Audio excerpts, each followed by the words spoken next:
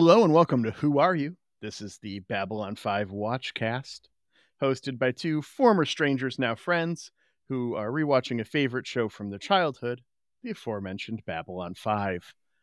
I'm Xhafer. And I'm Laura. And I am Ben. And Ben's with back. us today. Yay! Yay! Sorry. He's gonna... Don't apologize. No. Don't apologize for your presence, Ben. We appreciate you here. Always. Some more than others. Well, I'm not trying to replace you this time, so. Laura appreciates you more than I do. I know. But today, we get to... Ben, you get to ask us the one. What is the one? All right. Yes. So now I get to have the power. So I'm going to start off easy. Okay. What is your one condiment? You have one thing to put on your food for the rest of your life. Everything else is out. No more sauces, no more dressings. You get one. Question. Can we count guacamole as a condiment? Or is it too much? If it's sauces, then it for sure counts. Guacamole is an interesting one. I will say we can count a little guacamole more prep. because I put guacamole on my bratwursts. It's fantastic if you haven't tried it. Wow. So okay. I'll say I will count guacamole. You're really crossing the streams there. All sauces, though? Yep. So like ranch could be your thing. Balsamic vinaigrette could be your thing. You know, hot sauce could be your thing. Oh, God. Don't make me choose between balsamic vinegar and hot sauce, Ben. Why did I hurt you? This is antithetical to my lifestyle. This is targeted. Ben has been in my house numerous times. Ben has seen my fridge. My fridge, like some people have a like little sauce area in their fridge.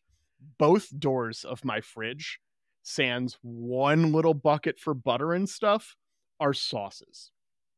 I live a sauce-heavy lifestyle. I have probably 20 different hot sauces, just hot sauces in my fridge right now. Oh, I know, Xhafer, but this is something that it goes way before I met you. Growing up, my family always had a completely full fridge. There was never any food in it. It was all different sauces. Interesting. So did you carry that forward, or do you like make everybody pare down the sauces now? I think I appreciate the variety, but I also I mix it up between if the food is properly prepared, you shouldn't need the condiment. And I've got my go-tos. I've got 6 different things that I'm just like, okay, I know you guys are here to party. Let's go. Yeah. See, my issue with this is the way you've worded this is like marinara is an option.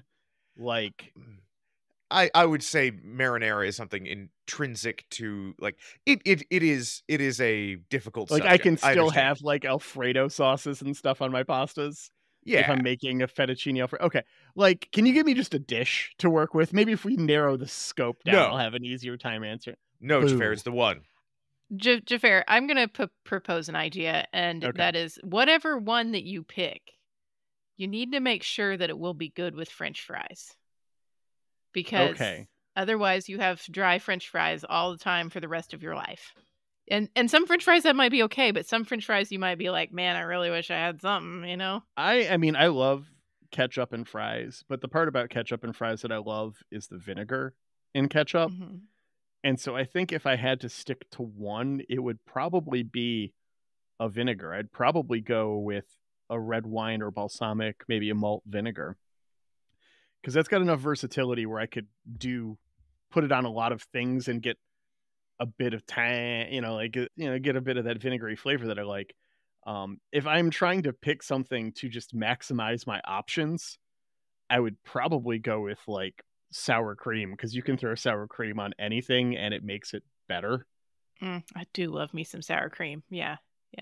Almost anything, at least, as long as you don't apply too much or too little, and you apply it at the right time.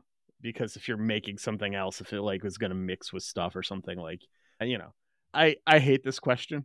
So I'm just gonna say, if I had to put one thing on my French fries for the rest of my life, I'd probably pick malt vinegar. So does my cold open get a fuck this episode? Just you, Ben. Fuck this cold open. You get a fuck this episode. Fuck this cold open. Okay. For those of you keeping track at home. All right. What about for you, Laura? Well, if you're gonna let me have guacamole, I'm doing guacamole. That's my thing. I love me some avocado. I think it's good on French fries. I've already done that. Already been there. I'm ready to go. I'm ready to rock. Okay. All right. What else? Hit us again. Well, Ben gets to answer too. Oh, he gets to answer too. I'm sorry. Give us your answer, Ben. You adding fries in there, I'm just like, oh man, is anybody going to go and pick fry sauce? That wonderful meld of two sauces. But I would probably go with a stone ground mustard. Okay. Yeah. A nice quality mustard is, you can't go wrong with a lot of stuff. Yeah. Even fries. Yeah. Yeah. All right. Okay. Hit us again. Second one. What is your one youthful fad you regret? Let's get introspective here. Oh no! If you guys need a one of minute my to neck think, regrets. I can go first. Give you guys a minute to think about all those horrible middle school fashion choices, because that's where mine went. I was a zip off pants kid, where you had the pants, you zip them off, and they become shorts. Yeah. And I got like one pair because I thought they were cool. And then somehow that became like a thing that mom and aunts and stuff knew about. Mm-hmm. And so I ended up with like 4 pairs of zip off pants.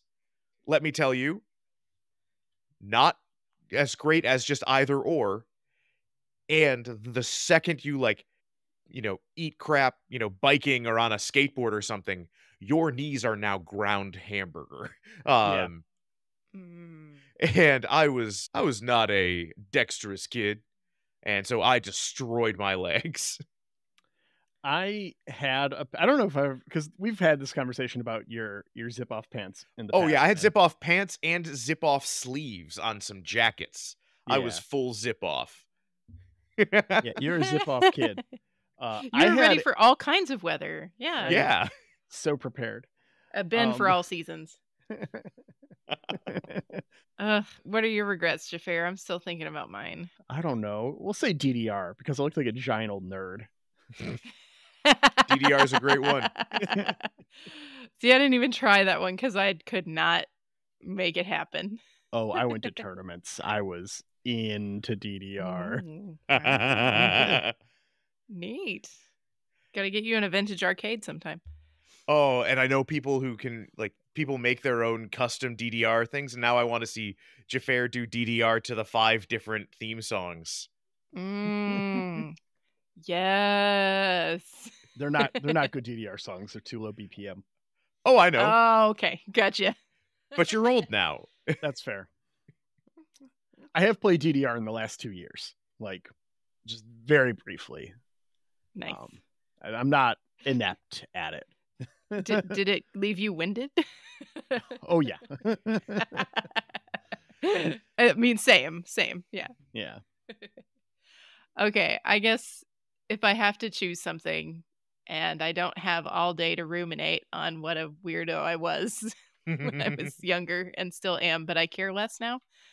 I think one of the hard things about growing up in rural Oklahoma in the 90s and having a handful of salons you could go to for haircuts was that, you all have seen, you're looking at me now, that my hair is a certain texture and of copious volume.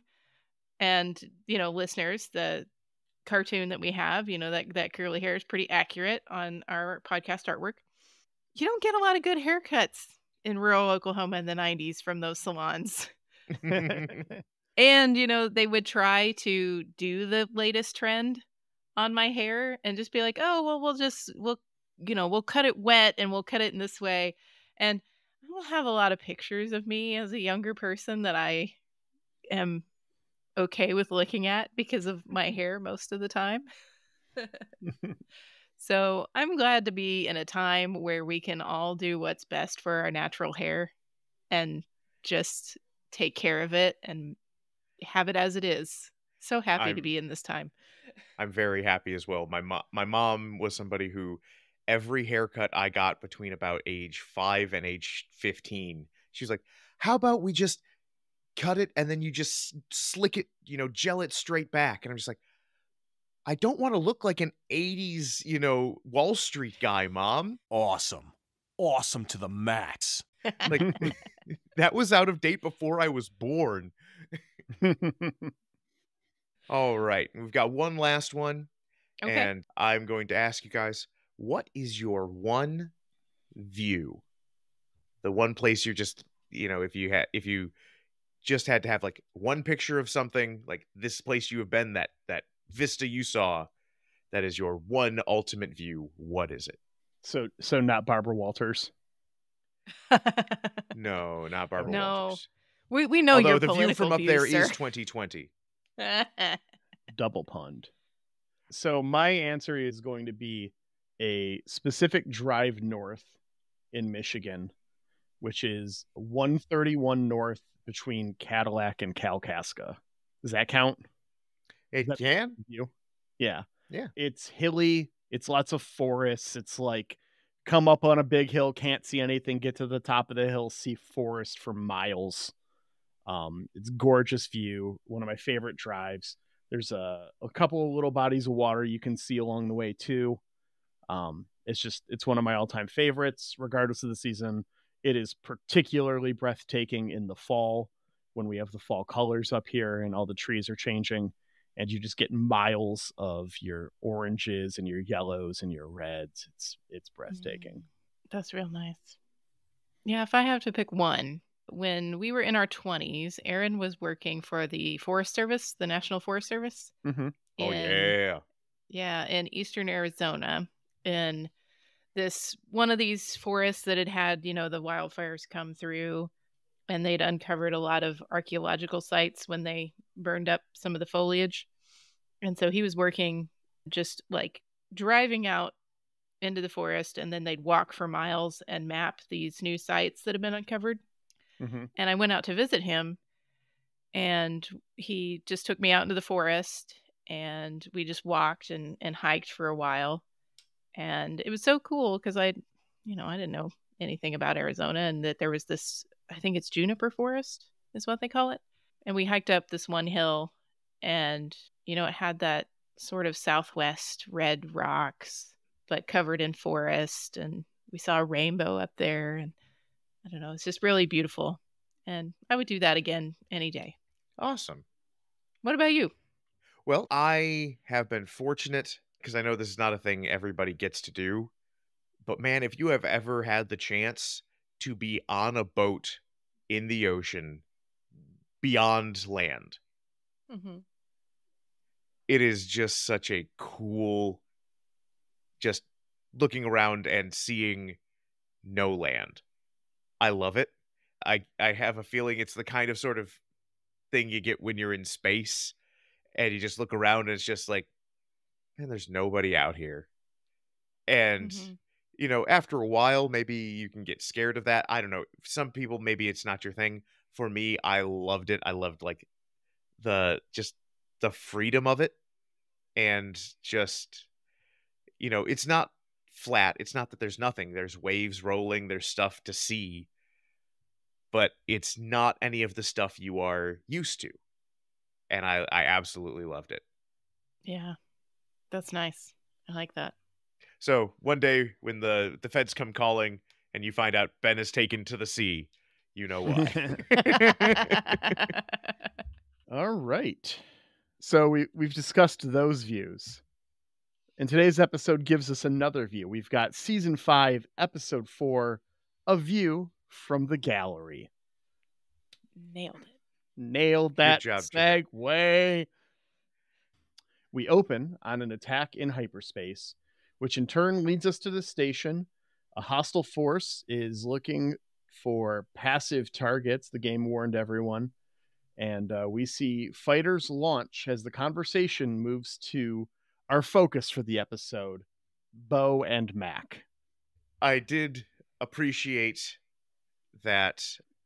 I love whenever writers do writers stuff. Mm-hmm. You know, from all of my quibbles the last time I was on, I appreciated that they were like, hey, so much stuff has happened over the last 2 weeks. It's like, yeah, it's because it's been 2 weeks, 2 episodes. Like, this is happening in real time. So when Bo and Mac are just like, man, I don't know, something happens like every week around here. Why would we get bent out of shape about it? Every week, like clockwork. So strange. This is the third one this month. Oh my God, if this was the third episode that aired in the month that this came out, that would be so super sweet. I will check very quickly. It was not. These guys really make me think of Jerry the janitor from Community after the paintball episode where he's just like cleaning up the school and just like, yeah, you guys have these adventures and somebody has to like clean all of the dead warrior cast Mimbari out of this hallway. You know? So Ben, when you saw these guys, did you get real excited? I mean, yeah, but why? Well, in particular, one of these guys is in your favorite movie. Tell us more. Well, Ben, what's your favorite movie? I want to make sure I got that right, because I'm pretty sure I've got it right, but I might not have it right. Do you want me to say my guess, and then you can tell me if I'm close enough? Yeah. The Rock? Oh, I do love The Rock. Right. The Rock is it's not my favorite movie, but I do love that movie. Which one of these? Oh, yes. Yes, Mac is the Park tour Ranger. guide. Yeah. Yeah. Yep. Yeah, Mac is the tour guide in The Rock. Nice. Well, I'm glad I could connect those dots for you, if nothing else. Yeah, no, that was awesome. Well, we are right here at the very beginning. I did notice this is one of those few episodes not written by JMS. It is, though. Okay. So he wrote this whole episode in one night. He said he wrote it from like 8 p.m. to 3 a.m. He got the episode done. Just like a stint, he just sat down and just this episode flowed through him. But Harlan Ellison does get a writing credit on it because the initial concept of the, hey, why don't we do an episode from the eyes of two maintenance workers was from Harlan Ellison. Okay. So he didn't write a word of it, but he did come up with the initial concept. Then why didn't he get a story by credit? I don't know. I think his credit was a story by and not a written by. I thought it said written by. I would not begrudge JMS for giving Harlan Ellison a writing credit on an episode just to help out his boy Harlan Ellison. Well, and I'm sure he needed it because I have a question for you guys because this made me look it up. Who had more marriages, Harlan Ellison or Sheridan?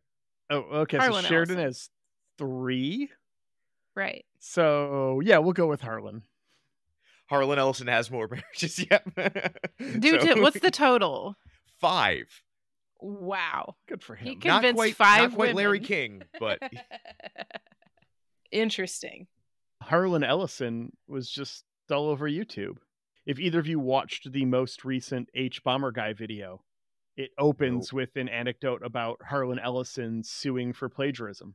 The guy did love suing people almost as much as he loved getting married. He just loves love, Ben. There's nothing wrong with that.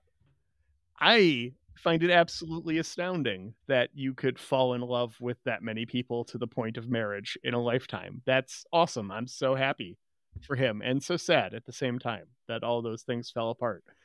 I have conflicting feelings the more I think about it. Let's move on. So Harlan Ellison and conflicting feelings go together like French fries and vinegar. JMS is getting a bunch of his stuff published here real soon too.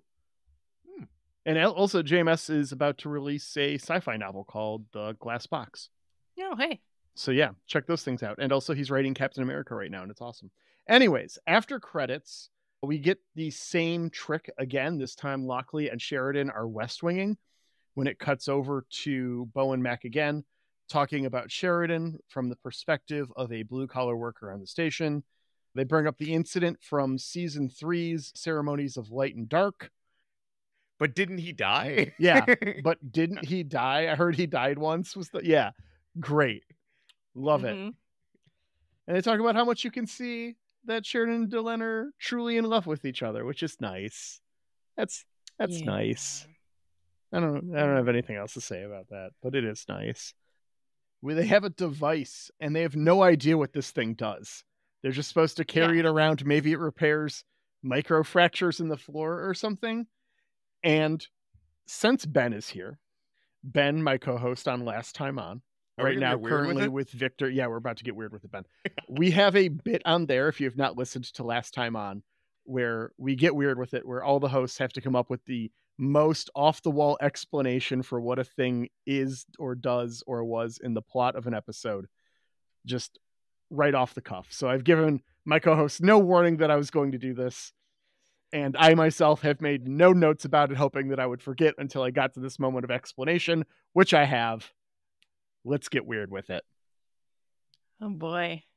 Okay, well, Laura, since this is a new game for you, I'll give you a minute to think. So I've got did you see the look on my face? Like, oh no. I came up with something pretty quick. So we've got Babylon 5. Yeah. It is a station set up for a meeting of the League of Non-Aligned Worlds. Yeah. And as such, there's probably a lot of conflicting stuff that happened before everybody agreed to sign on. Mm-hmm. And what I believe is at some point, some entrepreneurial game sold a useless trinket, like a device that does not work, to the Pakmara. And they love this thing. It doesn't do anything, but they use it on all their ships, and they demanded it be used by Babylon 5 maintenance before they were allowed on. So it is, an infomercial level, like, this will repair your ship and you'll never have to worry about maintenance fees. Like, I'm game Ron Popeil. And the Pakmara made everybody use it, and because everybody else is like, but this doesn't work, so we don't have to train our guys on how to use it. And so that is why they have to wave the stick around. Okay. I'm going to say that these are some special issue Michael Garibaldi homeschool surveillance stuff that are designed to look for cameras or other monitoring devices, and they just wave it around, and when it finds something, it doesn't tell the workers, but security gets a little notification if it were to ever find something to send someone out. Okay, so it just kind of drops that little GPS flag. Yeah. Boop. Yeah.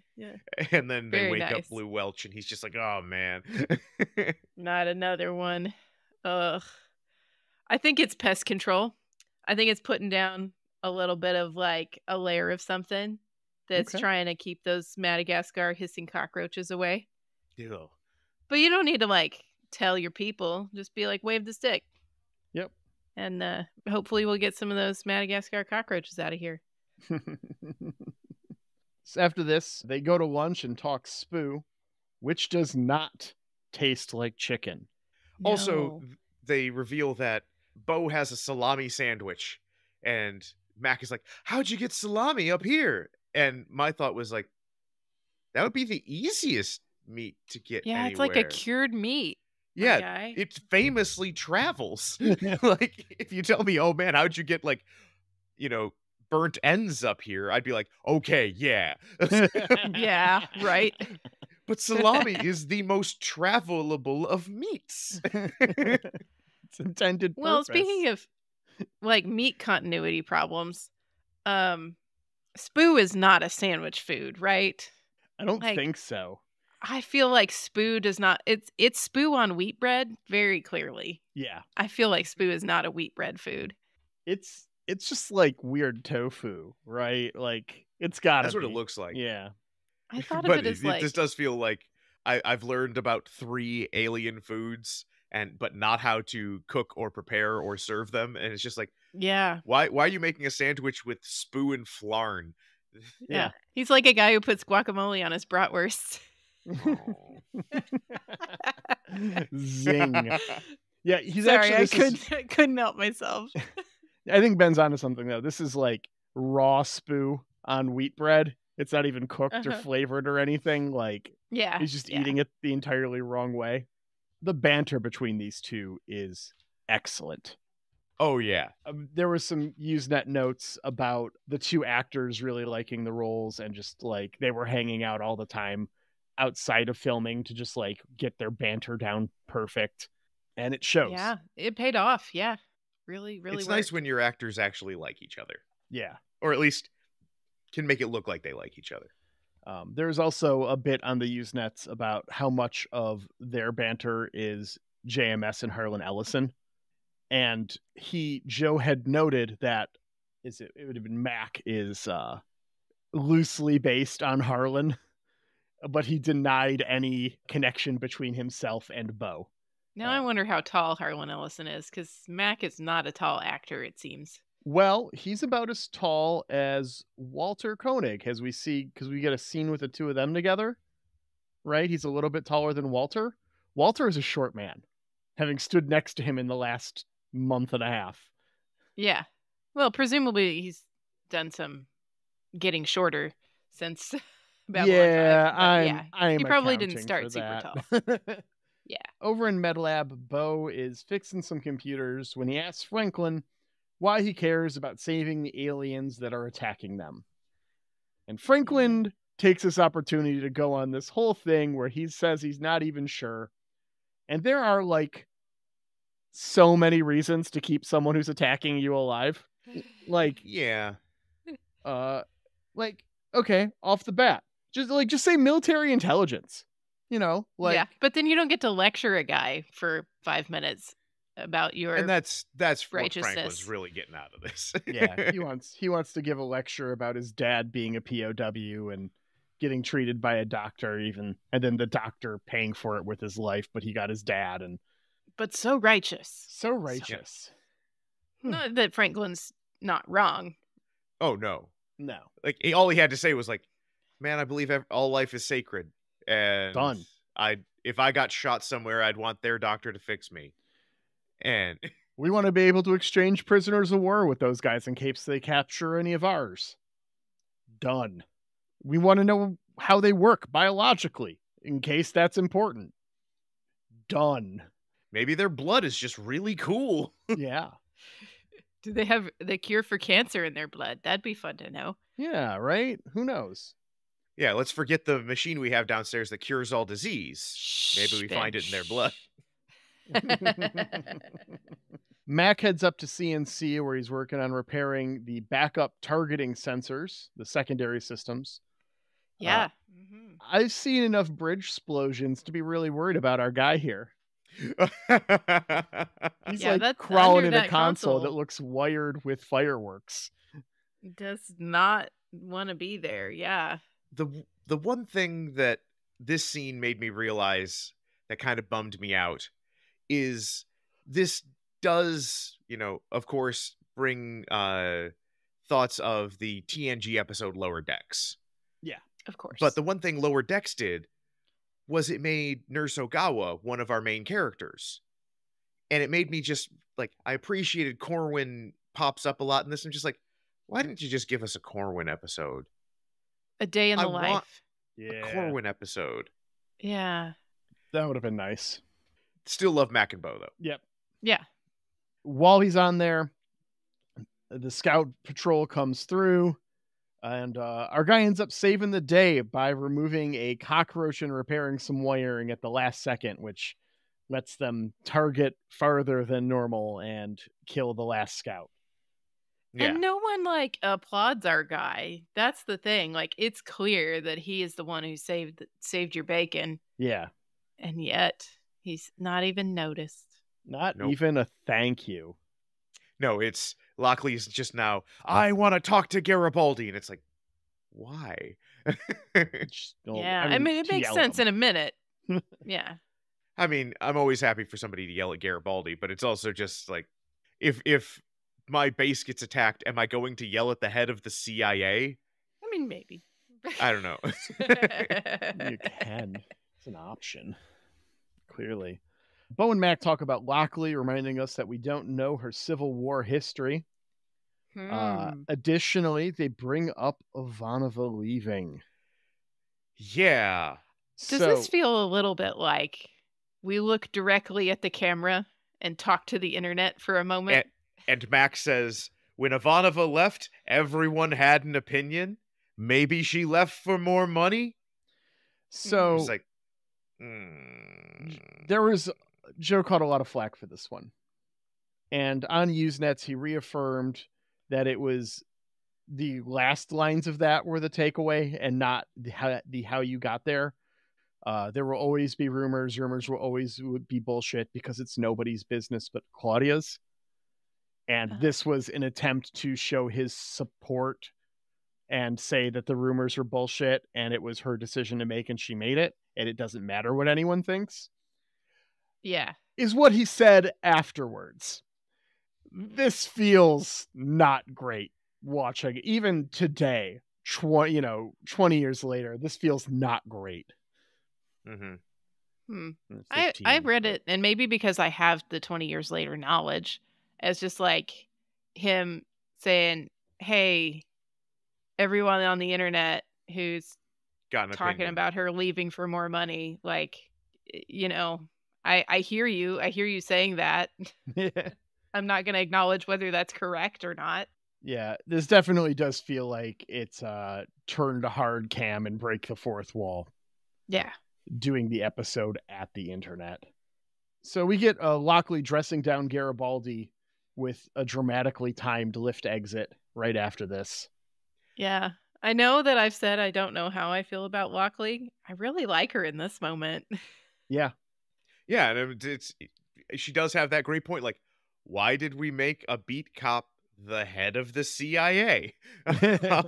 Seems like different skill sets, right? Yeah. Like, did Grandma's homeschool security class even go over, like, intelligence network?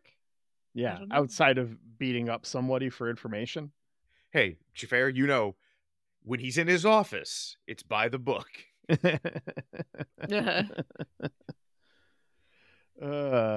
Down in Brown 7, Bo and Mac repair a leaky pipe while talking Jumpgate logistics. And this also feels like a giant just at me next time to the Usenets. It sure does, doesn't it? Yeah.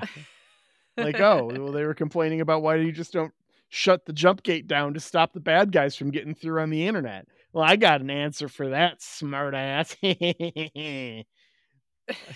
it also feels like we never find out who these bad guys are. Yeah. But we know they are strong enough to almost destroy Babylon 5. Have the Jumpgate shut down for a week. That's fine. Yeah, it seems like maybe I close the drawbridge for a week and I don't die. Yeah. That also, it does make me think of something because they're talking about how they're looking for easy pickings. And I know the White Stars are away. But with all of the stuff that has happened over the last, year in the galaxy, wouldn't Babylon 5 be, the most secure place? It's the one place that hasn't had a civil war. It was the headquarters of the army that told the two progenitor races to get the hell out of our galaxy. Yeah. This is not where I'd be like, ooh, easy pickings. Yeah, I've got some issues, but... Yeah, Centauri Prime, Narn, Mimbar, and Earth all blew up recently. Yeah. There are other options for sure. The attackers jump in and the battle begins as Bo and Mac watch from the observation lounge. They give us a little bit about the atmospheres inside the individual ships being of different compositions, which in turn ignite different colors. So you know which side a ship is on when it explodes based off of the color of the debris. Yeah. That's, I don't want to say fun. It's interesting. Interesting. It's very philosophical. Yeah. It's kind of like how in Star Wars, the Empire has better crystals in their ships, and that's why they have green lasers, and the rebels have worse ones, and that's why they have red lasers. Oh, hey, Ben. That's a Star Wars fact I didn't know. Really? Yeah, Was that? I don't know that this has happened with us before. I mean, I got one on you once, so I think we're even now. Well, there's plenty of Star Wars trivia that neither of us know. We found that out the hard way when we went to a Star Wars trivia night. We're just like, oh no, God, I don't know. Okay, no. Going into the final question, our teams were tied for first, Ben. Remember that. And and the final question was a name 2 out of the 3. We each had one correct that we knew, and they were different ones. We both got the final question wrong and dropped down. If we had just worked together instead of getting up our own asses about who knew more about Star Wars, we would have won that bar trivia night. Hey, check it out. Nerd fight. Okay. Oh, we got a white star coming through. Yeah. We get, when does The that white happen? star, and then we get the fight scene. Yeah. Okay, so one of the white stars makes it back, and the station is being bombarded. Everyone retreats to shelters. They're taking an elevator to a shelter, and they end up in a firefight. And we see some of the aliens in their ridiculous fucking helmets. What purpose did I want to see one of these aliens' heads. They look like the Emperor's stormtroopers, right? The guys who have the red. Not to bring Star Wars back up so quickly, but here we are with the red helmets. They absolutely do. Like, the thing is if you look at the back of the helmet, it's like normal head shape, and then the front of the helmet is very dramatically different. And do they have like a normal back of the head and then weird stuff that extrudes from the front of, like, I want to see what these look like. You're one ugly motherfucker. I want to know. It's not in the budget for this episode, but I want to know. No, we got helmets. Do you guys know, do they ever anywhere in the B5 Apocrypha explain who these guys are? Or is that part of the mystique, is that we just don't know? I could see it being the second, but I do not have that knowledge. Xhafer looks like he has the face of a man who is Googling. This episode, because this could be absolutely one of those things where, like, Ben, they wrote a 7-part book series about this. Nope. 4 of them are actually pretty good.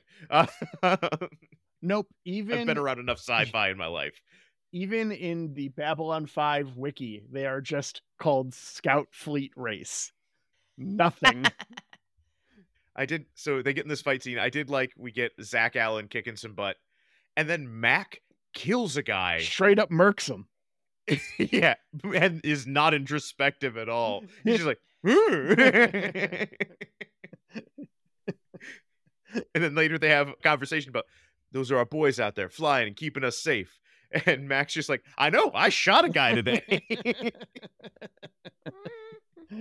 Yeah, they get to like belly crawl to safety, and then they land on the island of misfit telepaths. Yeah. They get back here again. I forgot this was in here.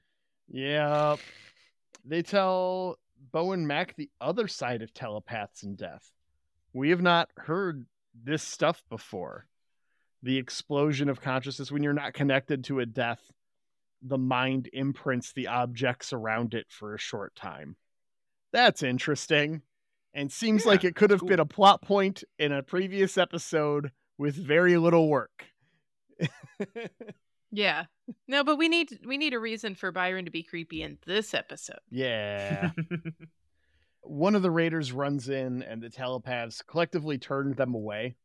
It's cool. I don't even know if they were telepathic. If I walked into a room and a bunch of people with 90s hair were just like, maybe he's like, I'm all right. I'm just a goon. I don't know. I don't need this. You people are this clearly seems not above my pay grade. Yeah. 6 weirdos and 2 janitors. Okay. Your lives are clearly worse living here than me shooting you. I'm just gonna move on. Byron does connect the mind of Bo to a pilot so he can experience his desires to be a pilot and defend the station. And then Bo and Mac make it to a shelter where Londo and G'Kar are being Londo and G'Kar. But they're being season 5 Londo and Jakar, which I love. Yeah. Yeah, they're buddies. They're joke buddies. Mm-hmm. I The do odd appreciate couple. Londo was just like, what have I done to the universe to deserve this? And Jakar's just like, bitch, please. My dude. He's like, okay. Side eye. Oh, the side eye. I live for the Jakar side eye. What haven't you done to the universe, Londo? And then they talk about their childhoods or lack thereof. You didn't grow up. You just grew old. Ooh. I feel like the last few episodes of this show have been like really trying hard, like leaning hard on the have some sympathy for Londo stick after all of the genocide. And I'm like, I mean, he was so fun before the genocide. I think we were already there. You don't have to try to make me like. The more you remind me that I should forgive Londo, the less likely I am to forgive Londo. Yeah. It's weird, but that's kind of how I'm feeling. Yeah, remember how you did that genocide? Let's feel bad for you. Instead of just being like, let's feel bad for you. And it's just like, I am remembering the genocide, guys. Yeah. And Londo's, to be fair, that was Rifa's fault. I mean, Londo's not done doing terrible shit. Like, right. I mean, there's more on the way, y'all. Spoilies. He should just, that should be his like away message. Sorry, Londo can't come to the phone right now. He's probably doing terrible shit. Just you message in on him on AOL and AIM just pops back. BRB doing terrible shit. The second wave of the attack comes in. The hull is breached. Bo and Mac get called to Red 1 to put out fires. And as they start to head over there, they run into Sheridan and Delenn. And Sheridan has them escort Delenn to the life pods. But not going himself. Like, what the fuck, dude? You've already martyred yourself once. Like, you don't need to do it again. This makes me mad because this is the second time we hear people talking about, hey, you guys should get off the station. Like, get down to Epsilon, do something. And they're like, I'm not going to go. I'm going to stay. And I know we're not seeing the rest of the episode. Like, that's the whole point of this. But gosh, I wish I saw one, like, singular example of them doing anything to help resolve this situation. You know who might be able to help? There's a guy on Epsilon 3 that we're friends with that controls a really powerful piece of equipment. So maybe we should go to Epsilon 3. Whenever the we don't know anything about these people, their wants, their needs, their desires, their abilities. Should we ask the guy with the magic computer who can see everything in the galaxy? Nah. So whenever there is a situation like this on Babylon 5, which is about every 5 or 6 episodes, someone on the Usenets would go, hey, why didn't they ask Drawl for help? And JMS like had a copy paste answer. And in every single one of these, it made it to the Midwinter Lurkers guide, where it's just like, I didn't want my machine of the gods to be a Deus Ex Machina. Just like copy paste, copy paste, copy paste. I made a machine of gods, and I didn't want it to be God. Yeah. Oops. Yeah, this is like every time Star Trek forgets that there's like 7 different things running around that have god level powers. So Delenn tells Bo and Mac that she's going to trash the pod if they put her in one. So it's safe to assume the pod is already fucked up and don't bother. Yeah. She goes back to John and we watch the White Star Fleet arrive from a porthole. She refers to them as worker caste, too. Yeah. I think that from Delenn, it is a very endearing thing to say. Mm-hmm. But I don't know if that would be so endearing to us as humans. If you don't know. Like you walk into a McDonald's, someone hands you a hamburger and you go, worker caste. Yeah, it would have been nice if like, what if like Mac was just like, yo, what the hell, lady? That's offensive. And Bo's like, no, they actually just put the worker caste in charge on Minbar. Like, it's cool. Specifically her. She did that. Yeah. Mm-hmm. Yeah. She's pro-union. Here I have a question for you guys, All because we get this wonderful speech about, Sheridan and Delen's love and how great their relationship is. Do you guys feel that as Babylon 5 podcasters? Do you feel like this is one of the great sci-fi love stories? No. I mean, maybe. I don't know. I feel like the story wants me to think that. Yeah. And I think that there is a time in my life when I did think that. I don't know if I feel that way now. My problem with a lot of it in the later seasons of Babylon 5 is they do a lot of tell not show. Yeah. They talk about how they have this wonderful romance and they love each other more than anybody, and it was actually something I deeply appreciated about the beginning of The Road Home, where it's just them being a cute married couple for 3 minutes. Yeah. And I'm like, this is what I wanted. I wanted to see like their actual relationship, not I have to watch you sleep for 3 days, or we have to test out if we can have sex while all of my friends hang out in the next room. Like, I want to see these characters like emotionally connecting. Yeah, I mean, I think that is just JMS has grown as a writer a lot in the last 20 years.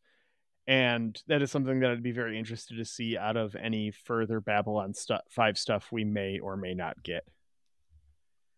So the battle is won. It's at a great cost. We see Franklin recording losses in space TSA. And it's like very quiet and introspective. And at one point he's just like checking for a pulse under the Welcome to Babylon 5 sign. Yes. I noticed that. I put that in my notes. I'm just like, oh, you cheeky set designer. Yeah. I love it. Yeah, that was a nice touch. I mean, from a poetry standpoint, exactly, Laura.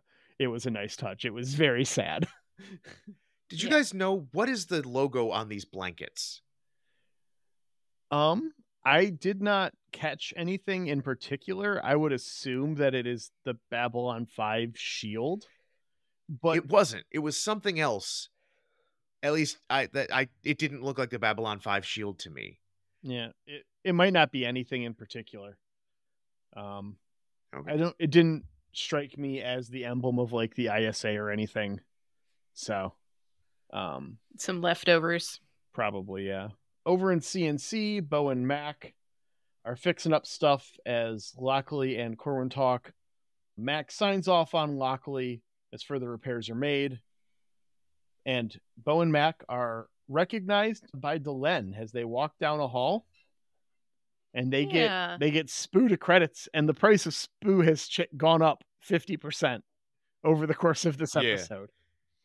Well, they did just that is war profiteering. Yeah. And that is our episode. Do we have any final thoughts before we rate this thing? I'm just glad I got to be on this one. You asked, Ben. I did. You specifically asked for this one. episode. It's a great episode. So you want to, knowing that you picked this one, do you want to go ahead and give us your rating? Oh, absolutely. So this, I know it's a quibble, but I think this is my favorite episode of season 5. Okay. Because the finale is season 4. That's right. So that way I get to have both of those. I will 100% accept that. Yeah. I love when a show expands itself to give us different points of view. And I love, I love that they made a whole TV show about how cool it is watching sci-fi adventures from the point of view of people on the lower decks. So I loved following Bo and Mac around. I as much as like the giant freaking sci-fi nerd in me is just like, please explain everything about these attackers. I need to know their customs, their culture, their political stances. What are they trying to get out of this? Please just tell me everything now so I can have every minute piece of detail. I still appreciate just the vagueness, the like, hey, we don't know anything. I fix pipes. Somebody starts shooting torpedoes at us. I still fix pipes. Nobody tells me nothing. And so we have the same like disconcerting feeling of not knowing as Bo and Mac. And so I appreciate that they never went back and told us who these scout fleet people are. And so I love this episode. It is one of the ones I think about when I think about Babylon 5. For me, this is a Babylon 5 out of 5. I'm with Ben. This is a 5 out of 5 for me. I love when sci-fi remembers that not everyone in the universe is heroes or villains, and that sometimes there's just a whole bunch of little people in between. And I love it. I love it. I even love the we're writing at the internet moments. I like it when somebody gets to like get their say in, and they're not doing it on Twitter or something like that. They're doing it in their work. Love it. I'm a big fan. That actually took away from it a bit for me. The stuff that was clearly at the internet, which is why I had written down 4.5 out of 5. Oh, okay. But I won't be the party pooper today. I do love this episode, and you bring up a ton of great points. So fuck it. It's worth it. It's a 5 out of 5. Yeah. Yeah. Triple play. Our first 15. Probably. Statistically. Yum Yum Pod's over here going, you can't do that. It's yum yum yum. You heard me. Come at us, Ryan. I just want the CW to announce Babylon 15. And it's just, the logo pops up and JMS just comes out of the shadows. Some stuff has happened, y'all. All right. Well, that's that one. Next week, we've got Season 5, Episode 5, Learning Curve. And actually, the source of my episode descriptions has changed. So. Oh, okay. Well, the Blu-rays are out now. You can go buy the series on Blu-ray remastered. Oh, that's true. Mm-hmm. And so I've got a new source for. I didn't check to see if it was the same as Vudu or iTunes or whatever, but iTunes had a big spoiler in it, so. Oh, this does not really. Okay, tell me what this one says. 4 Rangers from Mimbar come with a status report for Delenn, while a down-below racketeer decides it's time to get rid of Zach. Wow. Okay, that's very different than the iTunes. Yeah, what's the iTunes say? Oh, I don't have it up. Delenn receives a status report from the Rangers on Mimbar. A Ranger in training visits Babylon 5 and fights a powerful criminal. Lockley has some surprising secrets in her past, including the fact that she fought with the side of the corrupt Earth government against Sheridan in the recent war. Well, yeah, that was the spoiler I was talking about. I mean, come on. Like, they've been playing coy with it for 3 episodes, but it's like, yeah, I think we would know if she was on the good guy side. Yeah, it does seem like the lady doth protest too much. We keep bringing it up. Yeah. Well, and it's also like, it would be kind of like, Sheridan, do you not know who was working for you? He's like, I don't know, man. I had a bunch of ships. This wasn't actually that big of a threat. We outnumbered Earth government by a lot. I mean, by the end, maybe you wouldn't be sure, but I feel like the first handful, you definitely. I mean, we saw those captains choose. It was a whole thing. Yeah, for a couple episodes there. But yeah, I agree. It's been pretty obvious the entire time. Yeah, she didn't show up just like, okay, I know I'm here replacing Ivanova, and she made me poop myself as I was defending the last bit of Earth when she called herself the god of death. And so now I'm here. All right. Well, that's that, everyone. So we'll see you next week. But before we go, we have to say a handful of thank yous. Thank you, Jeremy Siegel, for our lovely theme music. We really appreciate it. You can find more of Jeremy's work at jeremysiegel42.bandcamp.com, where he is the only Jeremy Siegel who makes music. Fuck all the other ones. And on your favorite streaming services as Nuclear Jaguar. And thank you to Angry Duck Time Machine on Instagram for our podcast artwork. Hey, Aaron, thanks for editing the podcast and making the 3 of us this week sound coherent. Sorry you get a little bit of extra work for Ben, but frankly, that's my everyday life, so... I gave a thumbs up and you won't see that. I saw it. I'll tell you about it. And thank you to you, the listener, for being here with us. We appreciate you spending an hour just talking about one of our favorite episodes of Babylon 5. And if you want to talk more, you can visit us in the Discord or on Facebook. We have a Blue Sky that maybe Xhafer will check because I don't know how to check it yet. I do. Or you can email us. The Discord's a lot of fun. Yeah, the Discord. If you need directions to the Discord, you can always send an email to whoareyoub5@gmail.com. All right, we'll see you next week, Internet. Bye.